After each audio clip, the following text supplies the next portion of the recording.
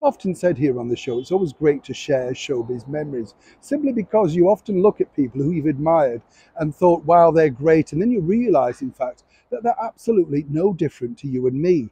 They suffer from nerves, they're very keen on success, and more importantly, they enjoy the showbiz world. There was none bigger royal favourite for many years than the brilliant Hollywood star Danny Kaye. Now, for some people, they really liked him, others not so. He did enjoy a spectacular career, though, both on screen and on stage. In fact, when he came over to the London Palladium in the very late 40s, at the behest of course, the brilliant manager of the time, Val Parnell, he broke box office records, and both Princess Elizabeth and Princess Margaret were desperate to see the show. So much so that Danny Kaye was then invited back for a private audience and a private show to Windsor Castle. In fact, all members of the monarchy at that period loved Danny Kaye. So step forward a few years on the 80th birthday party of the late and brilliant Queen Mother. Now, she loved show business, as we've told you before, absolutely adored it. And one of the very special guests on that particular special occasion, as I say, at the London Palladium, was none other than Danny Kaye. This was in 1980. And what was interesting about this was, you see, he came back and, he thought he was going to be this huge star of the show, but there were many other people. However, he had requested to the producers, Prince Littler, whether he could actually sing Happy Birthday to the Queen Mother from the stage. They thought about this and said, well, it's not really a bad idea. Lovely way to end the show, perhaps. The day after, Danny came back and said he had another idea.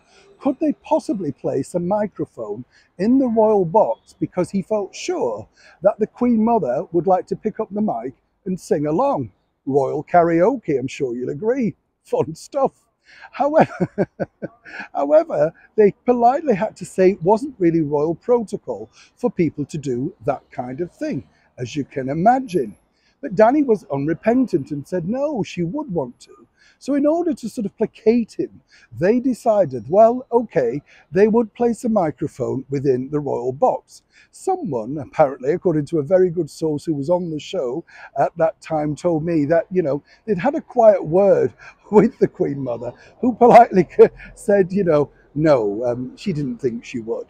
So just before Mr. Kaye went on stage, he was politely asked not to refer to the microphone, and indeed not to suggest the Queen Mother singing along, because she wasn't in the best of voices that night.